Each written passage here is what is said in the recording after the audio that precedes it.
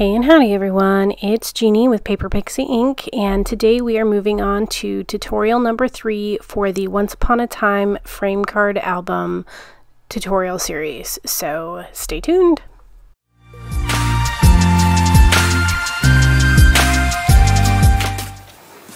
So for my cover, I'm just going to keep it simple and follow kind of the same pattern that I used for the envelope album. I don't have another phrase that I can cut apart and use, but I do have all of these other little phrases that I had created on Canva. So I'm just going to use one of these that I have left. I think I'm just going to use the Grateful. So I'm just going to take some chipboard and I'm going to cut it roughly to length. And then I'm going to cut a strip off because I don't need it to be this wide.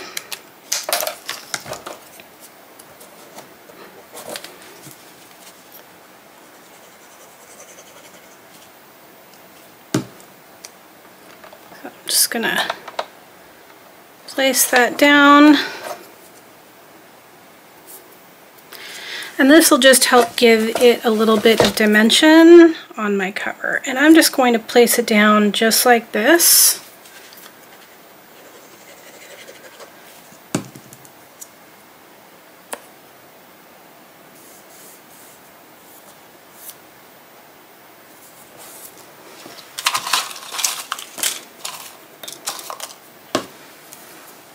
And then I'm just going to put a couple of flowers on here like this. And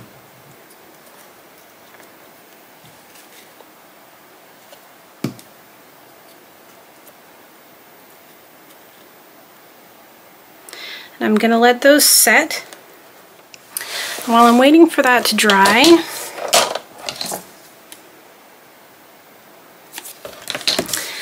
I am going to take a piece that is cut to just a little shy of 7/8, and I'm going to glue this down, and then I will cut it the rest of the way to fit.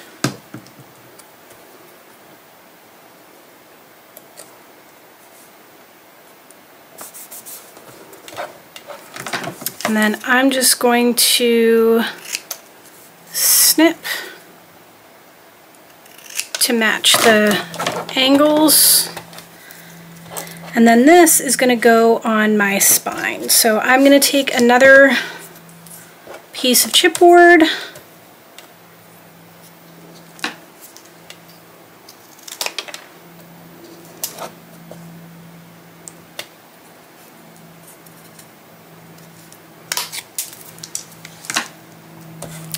just like this. I'm going to glue this down. Sorry if you can hear the plane in the background.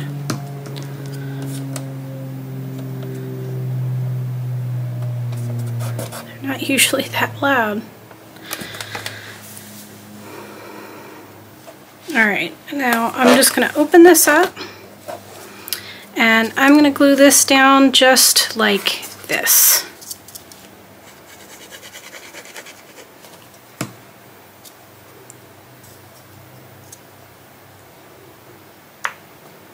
Just like this.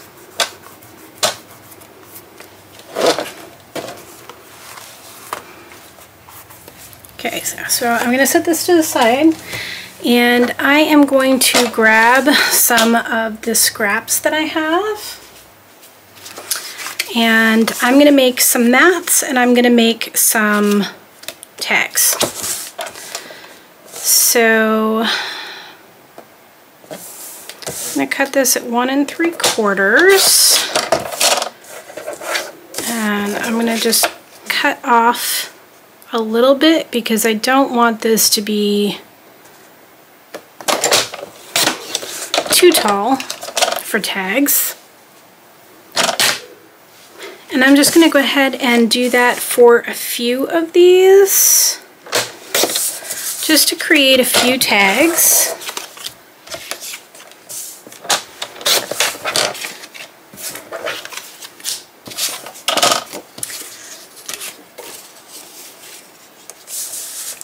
So I'm going to make a couple photo mats, so I'm going to cut them down to 3.5 by 5.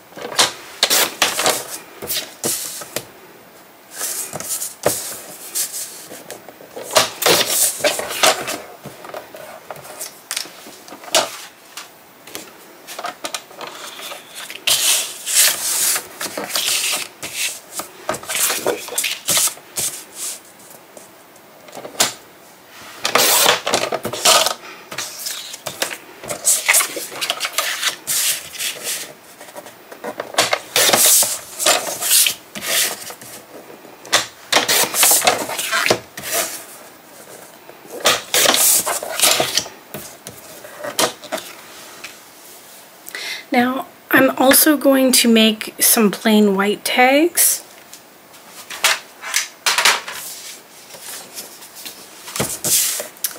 So this is 3 3/4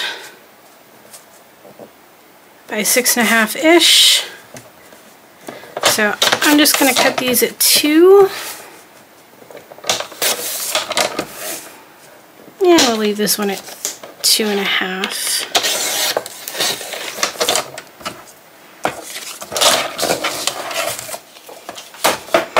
And I'm going to cut some white cardstock to go with these that I cut for photo mats. So 1, 2, 3, 4, 5, 6, 7. So they were 3.5 by 5. So we need 3 3/4 by 5 1/4. 5 1/4.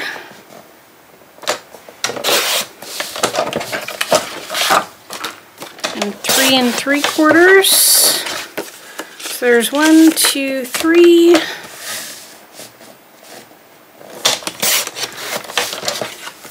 And 6.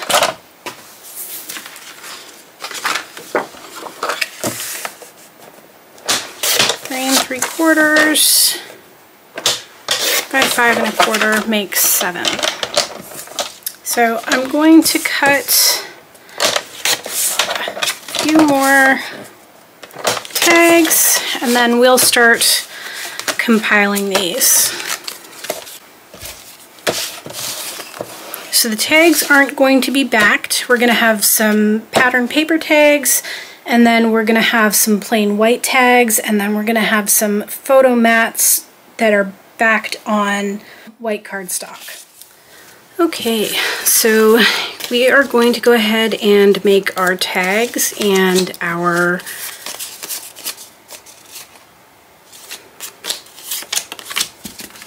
photo mats. So the photo mats, we are just going to glue down together just like this, but I think I'm going to use this on the deco side, so on this side here, just to give these a little bit more character, shall we say. So I'm going to go ahead and do that for all of them. You can do multiples at a time if you have this tool. You don't have to do this at all. You can just leave them plain. You can use just a plain, you know, corner rounder, or you could just cut them all at an angle. So you have options if you want to do something a little different. But again, if you don't have any of these tools, then you can just leave it squared.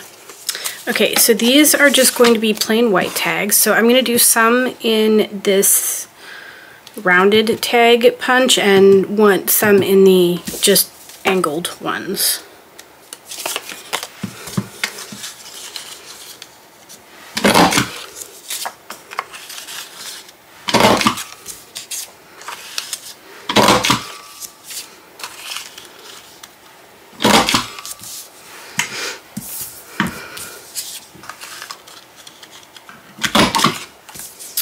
Okay, so now that I have all of those done, I am going to take this reinforced punch from We Are Memory Keepers, and I am just going to punch out a bunch of these using, these are just scraps from when I created some of my photo mats. So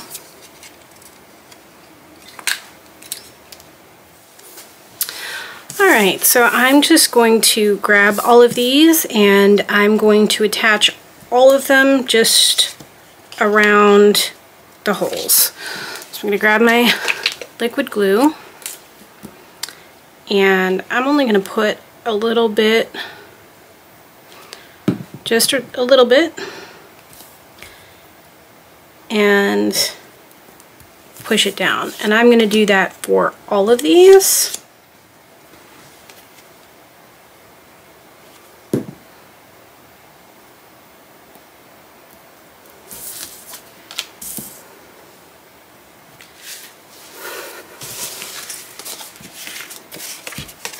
Then I'm going to go ahead and glue down my photo mats onto my white cardstock.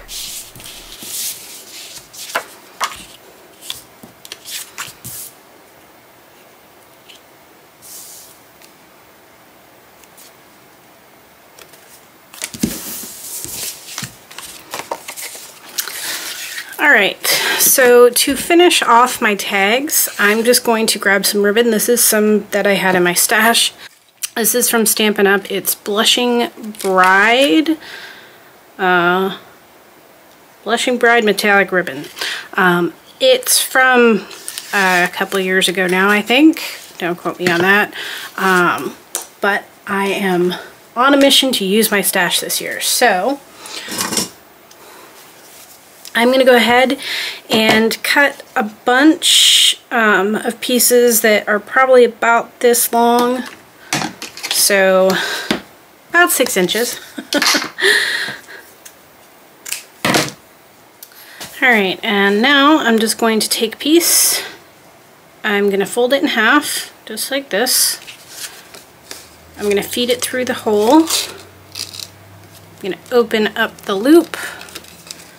And I'm just going to tuck the two ends through it and then pull it tight. You don't want to pull it too tight, just tight enough that it's going to stay. And you're going to do that for all of these.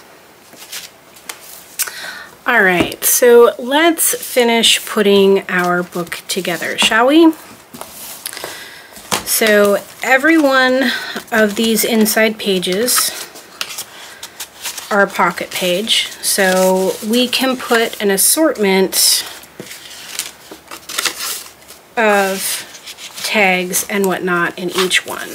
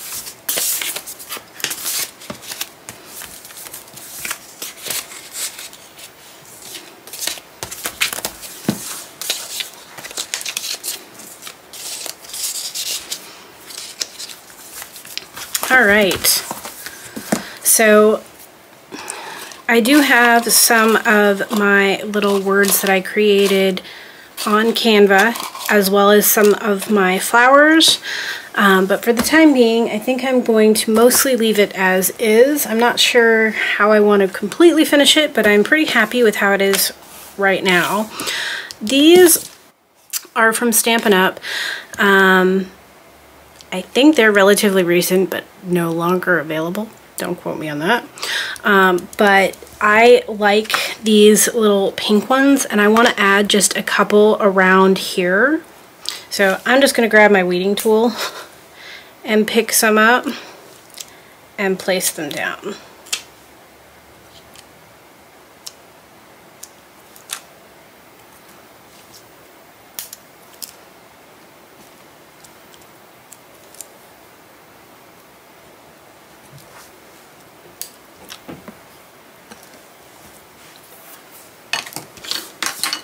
So I might use them throughout, I'm not sure, but for the time being, I think our album is looking pretty good. So that will be the end of the tutorial.